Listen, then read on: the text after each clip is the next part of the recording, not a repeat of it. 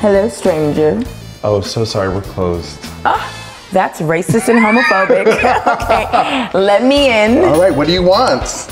All right, so I want something with a lot of ice. Okay. Something with a lot of money. And a lot of hopes and dreams. The hopes and dreams were kind of dashed out of those, but we've got a little bit of money left. Shirley, this is the money. And this is non-alcoholic. You know I need. Yes. Because if you have anything with alcohol, I'm gonna be taking things off. I'm gonna be giving things away. It'll be a different situation.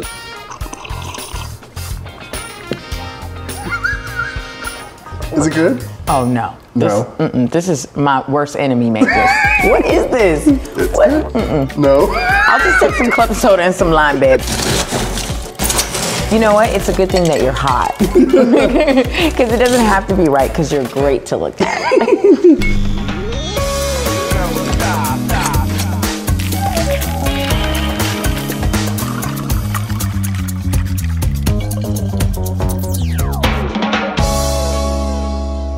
I want to get into your career. Okay. The highlights are highlighting right now. You were just nominated for an Emmy for Bridesman, Grindr's first scripted series. Congratulations, first of all. Thank you. Did you think that you'd be Emmy nominated for a show off of a gay dating app? No, not at all. Well, first of all, I was like, the gays want to watch something other than porn? That's crazy. They want to see art now? Okay, they're cultured. I love it. I was here for it. You know, I want to be the first of many things. So this was a win for lesbians all around because I was able to portray a straight woman. Nailed it. Yeah, I mean, and you were nailing it. You there's scenes of you giving head, throwing a stripper, eating ass. Yes, I mean, there's a lot of acting going on, and it's just so fun to see the cast of characters that you were working with Jimmy and all of the people on the show. What was that like to be surrounded by such queer friends and people like that? Well, they were very professional. Everybody showed up to work. I was there to hang and work, but it was great to see people really taking their jobs seriously, and it really made me want to be better and do better and take notes and learn things and just be in a great space where we can not only be honest, but also grow in this process. To my knowledge, there's no Grindr for lesbians, is there? Or what is the Grindr equivalent for lesbians? Oh, we don't do that. We don't do that. We literally are looking for our soulmates, our emergency contacts. Okay. We want solid relationships, nothing surface. I mean, obviously. Oh, so you're saying gay men only do surface relationships? I'm just saying, if you want a dating app, it's not really to date. It's a transaction. It's like, I want to hook up, or I want somebody to fill this time, or that's why I think people need to be realistic with the dating apps, because they'll have these crazy expectations, I'm looking for somebody, no Tauruses, no Aries, no people who sleep with their mouths open. It's just bitch, what do you really want? Right. Don't you want to just have a good time? Why does it have? Single is what they want. And it's funny because those people are usually the ones that are the loudest snorers, worst credit. That credit's the scam. You said it. I don't need that community coming for me. So if you were to make a lesbian Grindr that was about finding exactly what lesbians want, Grindr has are you a top or bottom? Yeah. How close are you? What would the lesbian version of that have? What time were you born? They're gonna hit you with some astrology. It's gonna be some conspiracy theories. It's gonna be 3 documentaries. Which one would you play first? Oh my God, that's actually really good. Cat or dog? It's so silly. Ooh, I feel like that's a trick question. What is it? I'm not a lesbian, I don't know. Okay. I would say cat. Good for you. Yeah. Good for you. Would that be right? We're changing the narrative. We're getting parrots now, bitch. Who told you? No more cats. In 2022, we're not doing meow meow. We're doing, does Polly want a cracker? Yeah, we're doing bitches that talk back. Okay, yes. That's what we want in relationships. We want to back and forth.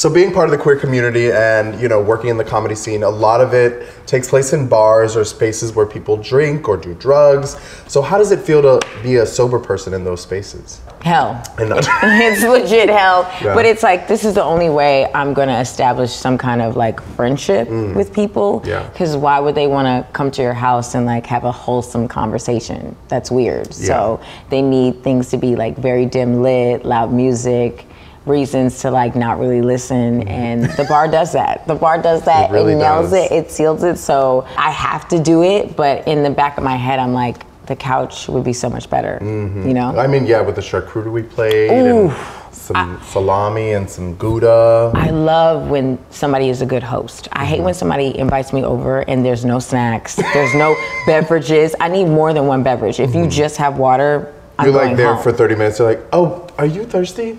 You're like, yes, bitch. Yeah, why would I come? Like, what are Yeah. you doing here? Like, why am I here? I have Netflix, I have Logo, I have everything at home. You know, I have everything. Come on, Logo. Logo, yeah. Logo, you know.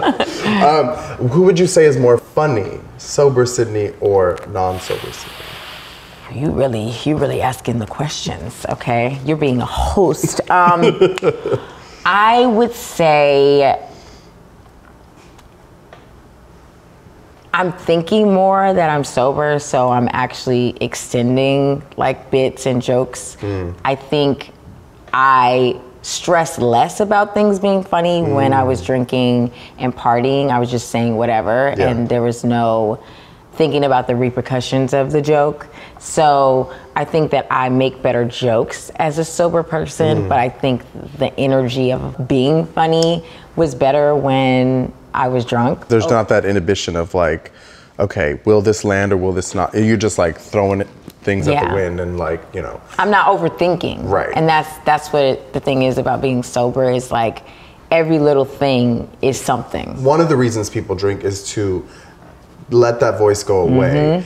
And I feel like sometimes if we just are able to talk to that voice, maybe not like, you know, but to No, I think more people should talk to themselves. Yeah, to like silence in that. public. Yeah. I mean, we do see that a lot in LA anyways, but I'm just saying like just being really honest, like, okay, checking yourself, because a lot of things are in your head and it's really not that deep. Right. But then you go on Reddit and you're like, no, it is that deep. It's an unlimited of whole deepness for the masses. So well, I'm glad that you're sober and that you love it, and I never said that I loved it, but I love that you're putting that out there. You know, it's basically like I'm sober because I have to be sober. I have to, because I know what could come about of it. And so I'm just being an adult and being responsible and doing what's best for me. I also love that you just said like, I don't love it. No. Yeah. No, and that's the thing about being adult. There's some shit you're not gonna love, but you gotta do it if you wanna be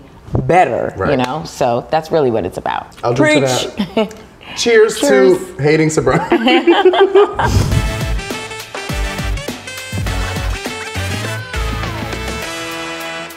You did your one-woman show this summer called How to Start a Fire. Yeah. And what's great about it is that you turn something like sending your childhood house up into flames into an hour of laughs. How does that work when you can turn something traumatic into something hilarious?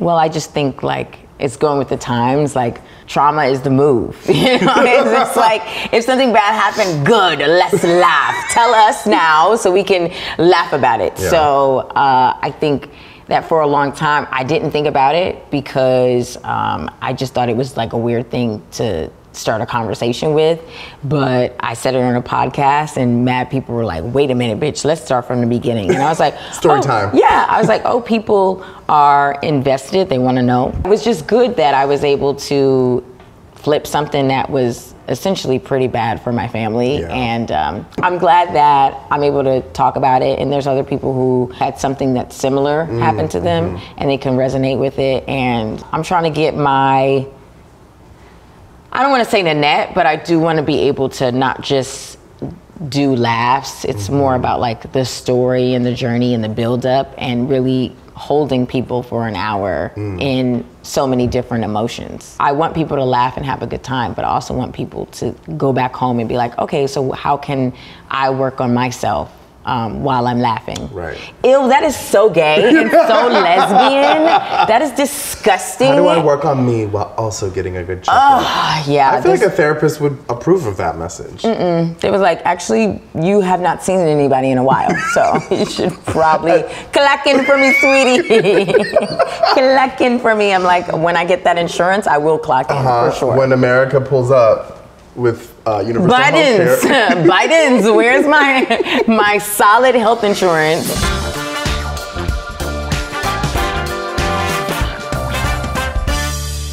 Why are women funnier than men? Ooh. Ooh. Okay, you really trying to have the girls tussle with me in the commentos. Why are women funnier than men? Well, let's get specific. Cis straight men. That's very sweet of you. Cis straight men. I think that women are just like funnier than men because they're not trying to prove something all the time. I think toxic masculinity plays a part in cis straight men being the need to be funny all the time. And so whenever I hang out with the girls, it's just they're having a good time talking about the most random shit, okay? So it's gonna be like reality TV and then the clouds and then a terrible Caesar salad. And I just think that like cis straight men sometimes it's kind of like one dimensional. Yeah. Like, oh, so y'all really just gonna do bits about socks. For 20 minutes, good for you, Brad. I mean, clearly you're not getting fucked because you're talking about socks. But also, I'm not here to shame. I'm not here to sock shame, but I don't wear socks. I don't wear socks. You don't? No, I don't wear socks. So do your feet get sweaty? No. Babe, it's 1,000 degrees in here. Do you see a drip? Maybe because I'm dehydrated. I was drinking water. You see, I sipped on this like maybe once. You did. I'm like over here like. Yeah, yours is almost done. The continuity not happening. Not on this session. Maybe the next one.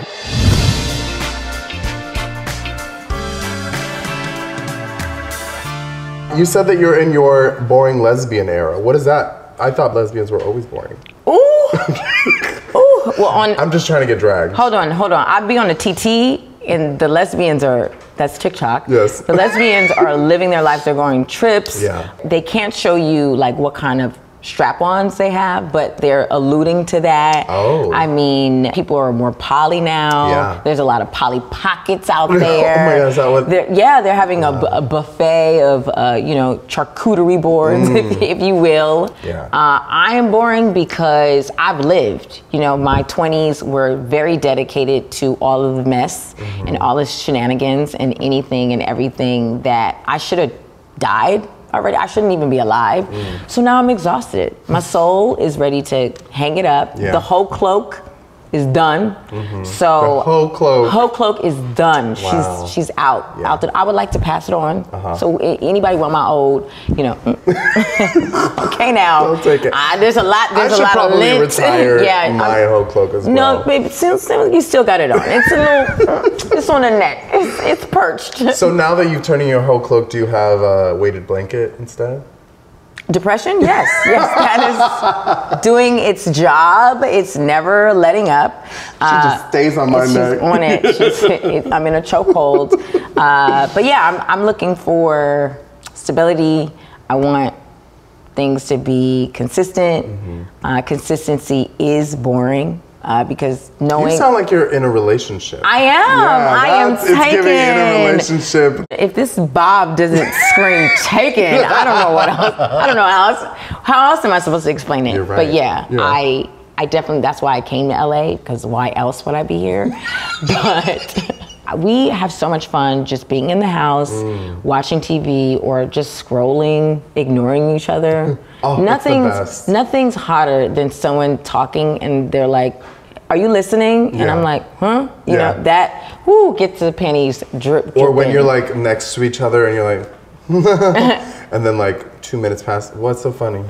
Oh yeah. Oh, and then you share a TikTok, and then you're like, oh, I love having this with you. I hit her all the time, not like hit, like abuse hit, but I always be like, what are you laughing about? What? I'm literally right here. Why is your mouth wide open? Why did you fall off the couch? Like, this is stupid. It's cheating, actually. I do not recommend, if you're in a relationship with somebody who is a comedian or an entertainer, for you to be laughing just with all the joy.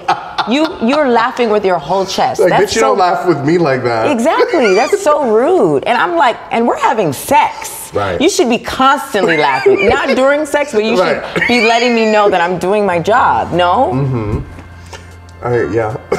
People are either they're happy for my girlfriend or they're like, blink 17 times if you need to get out, you know? They're like, what's her at? Do we need to go over there? Do we need to have the SWAT team, the lesbian SWAT team to get her out? Well, actually, the lesbian SWAT team would have to get me out because I'm a squatter, so. Don't let me move into your house because I am there, okay? You cannot kick me out. It's not happening. Oh, no, that wouldn't work for me. Ask my ex. No, I'm kidding. Hey, Adrian.